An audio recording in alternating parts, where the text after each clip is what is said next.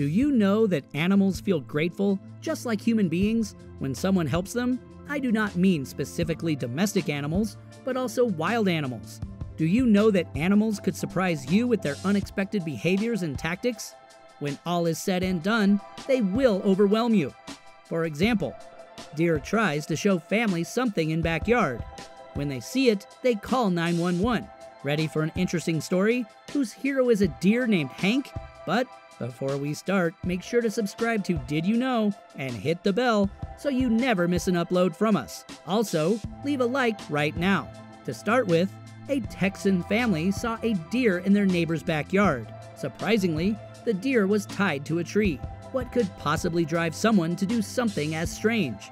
The house was under construction. This indicated that no one was there at home. When the family saw the deer, they pitied it and immediately set it free. They called the police immediately to report the incident. Officer Kevin Zieschang arrived and found a rope tying the deer's antlers, so he removed them and finally the deer was free, thanks to the existence of some humane and merciful people like that family who care very much about animals' rights. ABC 13 referred to the location of the tied deer in the house, which was under construction. It lied in 4800 block of Legend Creek Drive.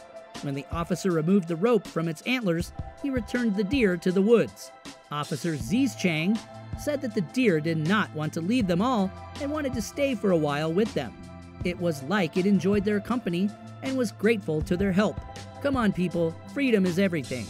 What is more hilarious is that the moment while the officer was getting interviewed live on camera, the deer came back.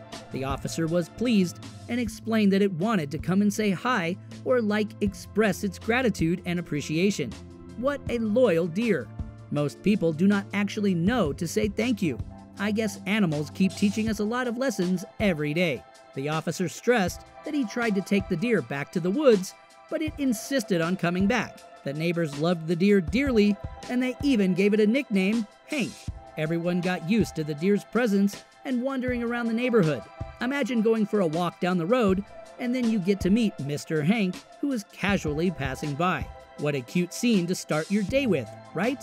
The officer said that the deer loved to get its head scratched. It loved getting pampered and gaining people's attention. Fulshire police were concerned about the deer's safety, so they made sure they sent. However, the police want to investigate more to come to a conclusion with the reason why the deer was tied to that house. It is not normal to capture a wild animal and hold it as captive. The police wanted to reach the person who did that. It is somehow hard because the house was under construction and there are no signs of people living there, which is even more confusing and awkward. The officer was very worried about what might have the person who captivated the deer done with it. Thankfully, the deer is safe and sound in its new home. Why do you think the deer was tied to that house? Do you think it was hunted and someone wanted to sell it for some reason? Tell us in the comment section below your opinion about this heartwarming story.